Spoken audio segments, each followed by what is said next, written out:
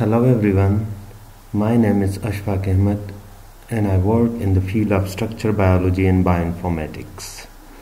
In our last couple of videos, we have covered how you can dock protein using Megadoc software or Megadoc program. In this video, I will show you how can you calculate protein-protein interaction in PyMol for your publication, for your thesis.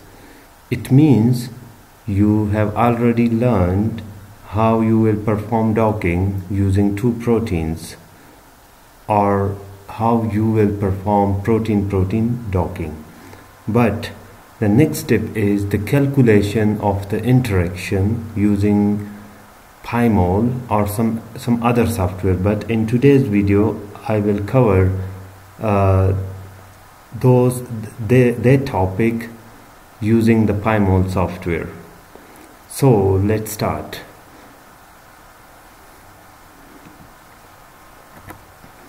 In the meanwhile, you will also learn some extra few things and we will discuss it. So let me first open PyMol.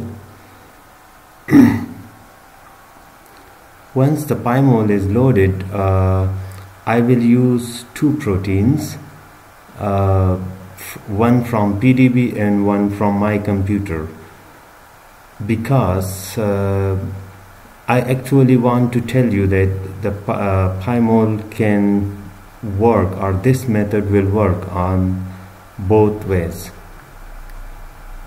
So first of all, I'm going to change the display setting to white. That doesn't matter, but I like white background.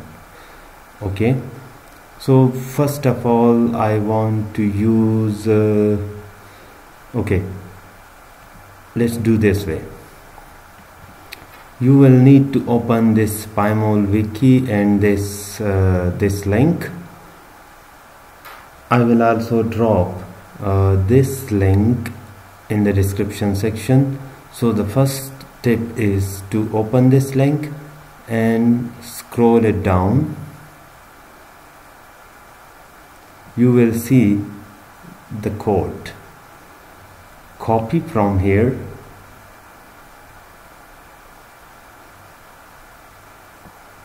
till this point, copy. I will use the same folder normally I am using, 1, 2, 3. Right click, new text document, open and paste. Now remember, this next step you has to click file, save as. Now we are going to save this script in a Python. Your computer already has a Python program, so don't worry about that. Click here, all files, and I will name it, let's say, script .py. Save. Now you can see this is your new document we have just created, and this is the script file, and you can see from this extension now this is a Python file, it's not a text document. So you can delete the new documents. Okay, now keep your protein here. So I have this protein, I will use it in the today's demo.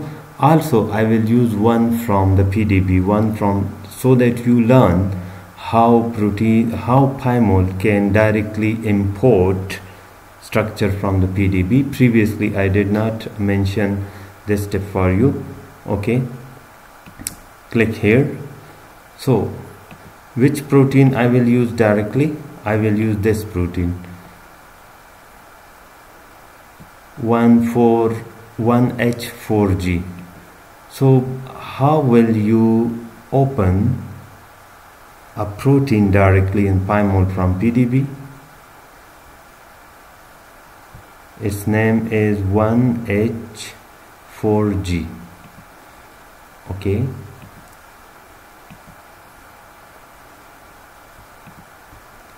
file, git pdb 1h4g, here download. Now here is our protein. If you can see, it has two protein chains, one is this one is this one.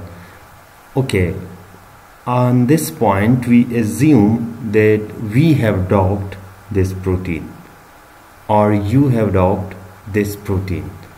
So first of all, if you want some cleaning, you can, for example, these red dots are water. I want to remove water. Even if you don't want, that doesn't matter. I also want to remove, if you want to remove these two ligands, one is here, one is here, so you can remove. If you want to remove these three stuffs, these three, I don't know what they are, probably some compound. Okay, so remove atom, that's it. Or if you don't want to clean it, also okay. Now the second step, to make you better understand, I will color it by chain, so you can see two different colors. Okay, now we want to calculate the interface or the interaction area between these two proteins, or I would say the interaction residues between these two proteins. So what have we done? We have already downloaded some script, and which is present in this 123 directory. So you need to click here and copy this path. I did copy. Now come here to PyMol and write cd and then paste that path. Now your PyMol is in the same directory. What next we will do? We will run that script. It doesn't matter which protein do you have to run that script first. So how you will run? You will run this way. Run, its name, its script is just, you can see the PyMol can read it, script.py, enter. Now you did not see any error here. It means the script has been run successfully. Now what is the name of our protein? 1H4G. So you can write interface residue, comma 1H4G.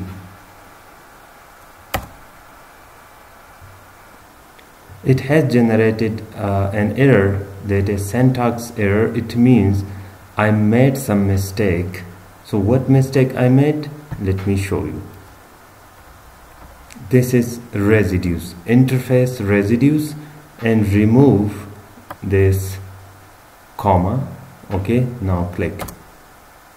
Again it says you have made some mistake. So this time the mistake I made was this one. Do not capitalize the first I. Okay, remember you have to write this interface residues space the name of your protein, which is this one. Now up to this point we have, you can see some dots here, and more importantly you can also see a new tab here that says interface. Okay, now you can play with it. For example, I say show sticks. You can see. You can also play more with it, just like find context between them. It will indicate the interaction. You can also play more, let's say show spheres. Now the spheres are too big. If you want them to a bit smaller, then type set sphere underscore scale. We did this already before in some other videos. I will choose, let's say, 0.2. So 0.2 are too smaller, make it a bit bigger, let's say 0.4. Still too smaller, let's say 0.6. I think this is okay. Now these are your in sphere representation, those interacting residues. Now if you want them to have some surface, so just okay, if you click here show surface for in front of the protein name, it will create surface for the whole protein, but we are interested to create surface here for the interface. So we will click here the S button in front of the interface and we will say surface. Now you can see a surface. Now I want this surface to be a bit transparent, so we have also covered this before. Set transparency, comma, let's say 0.6.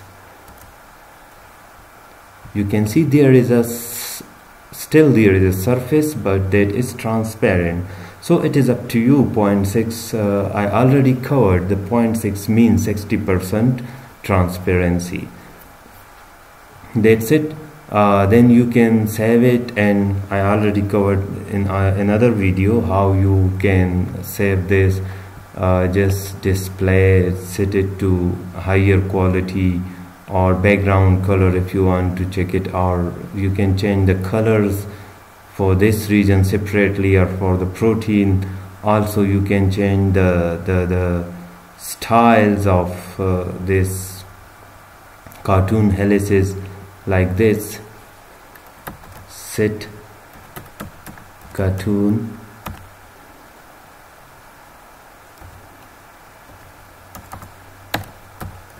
all length 0.8, I would say. Okay, so you can see that became too bigger. You can say just, oh, I said 0.8.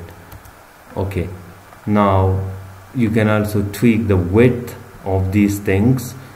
Just replace the length for a width. Okay, if you are interested how to make great figures, then there is another video also, you can watch that. I think its name is how to create PyMol figures, or how to use PyMol for figures generations. Okay, now I want to use my own protein, so open. Here I have a protein 4i5s. This is my protein. Let me first color it based on chain. So you can see two colors. It means it has two chains. Now I want to know where these two proteins are interacting, and you suppose I have docked this in my previous videos, so or you have docked this protein, then the first step is to run that script. Run script.py. Now the second step is to write interface residues, but this time you will not you will name it 4i5s, or the name of your protein 4i5s. You can see, okay, you can see here. Let's say this time I'm using different colors, I'm not using balls, so I will say color magenta or violet. So these different colors, these are the regions where these two proteins are interacting with another chain. Okay, so I hope you have learned how quickly you can use PyMol for analysis and also for creating figures for your publications. If you like my work, please subscribe this channel, and if you have any question, you can ask in the comment section. I'm trying my best to answer you within 24 hours so far. So I will continue the same passion. So all the best, stay happy, bye bye.